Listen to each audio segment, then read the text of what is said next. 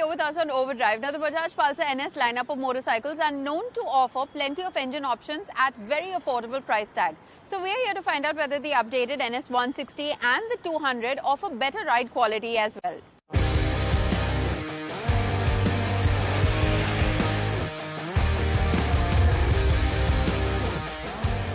The NS200 had already gained 1 horsepower when the BS6 transition happened. The updated engine is compliant with the new OBD2A emission norms, so no problems there.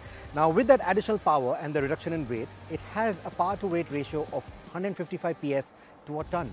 So if you think about it, if you are a spec chic nerd, that is better power to weight than even the Pulsar 220F, which was once called the fastest Indian. It's also more than the new Pulsar N250. So if you need good power to weight ratio, this is the best Pulsar in the lineup.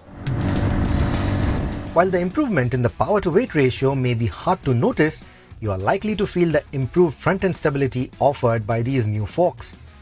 We didn't have complaints about the outgoing NS's handling dynamics, but the new one feels more planted even through mid-corner bumps like the ones that are prevalent through the bowl on Bajaj's Chakan test track. The lighter wheels also make for slightly sharper turn-ins, and the new forks complement that attitude. But going hot into the corner can make the front feel skittish. The rear suspension could have done with a slightly stiffer setup too. The improvement in handling is a lot more noticeable on the NS160, and as before, its motor feels peppier than the 200 when it comes to initial or low-end power delivery. Both these engines are peaky though and love to be ridden at the limit, and the new handling package complements that approach. So while the upgrades seem minor, anyone who loves the Pulsars for the handling dynamics will appreciate the efforts put into improving the NS. Have they done enough though? Maybe not. The new NS line still leaves one wanting for a slipper clutch and a few more things. Honestly, I have a bit of a soft corner for the 200 NS, for the way it handles, for the way it rides, but then we have to go nitpicking. Like I remember right from the first 200 NS that I rode up until the new one, I've always felt that the brakes could have been better, especially the front brake. Under hard braking, it often goes a little too hard. This is even true for the non-ABS variants. So it's essentially the oil heating up and the brake just not feeling confident enough. In fact, you can sometimes not have any braking from the front at all. You're solely relying on the rear brakes or the engine braking. That front just goes very hard. There's probably maybe a millimeter of travel at the most and just doesn't work. And unfortunately, I've seen that happen even today at the track with the new 200. So I think they ought to have fixed that. Even with the newer brakes, there's still that issue. So I think it's down to the overheating of the brake fluid or something to do with the master cylinder. I'm still not getting a clear answer from Bajaj on why that is happening. So that is one bit of it.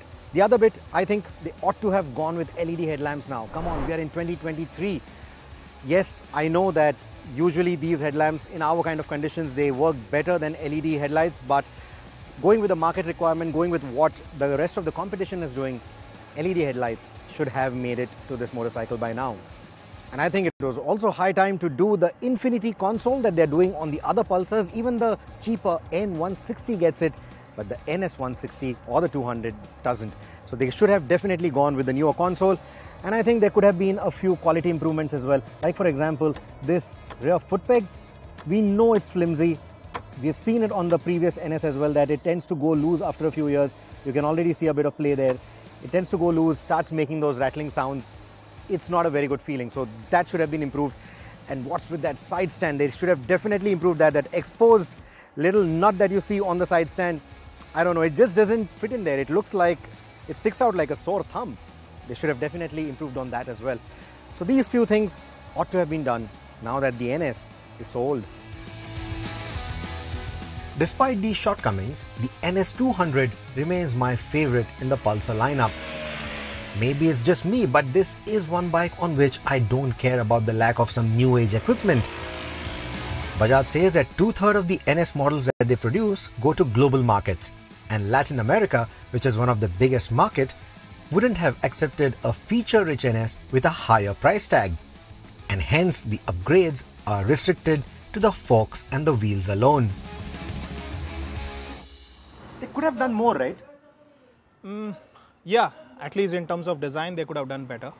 I agree. I mean, that design is sort of aging now, but I don't know, man. After riding the motorcycle, it just ignites those old memories of, going up and down Lavasa, Mutha Ghat, and then really gunning for it.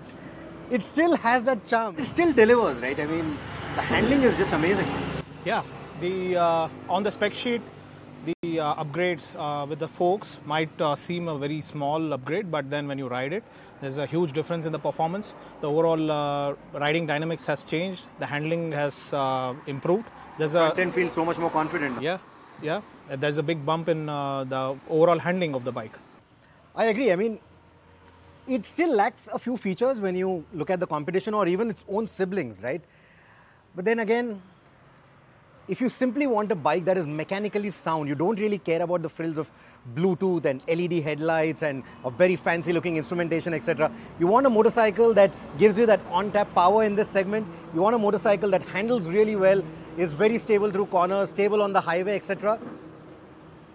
I think this motorcycle still delivers.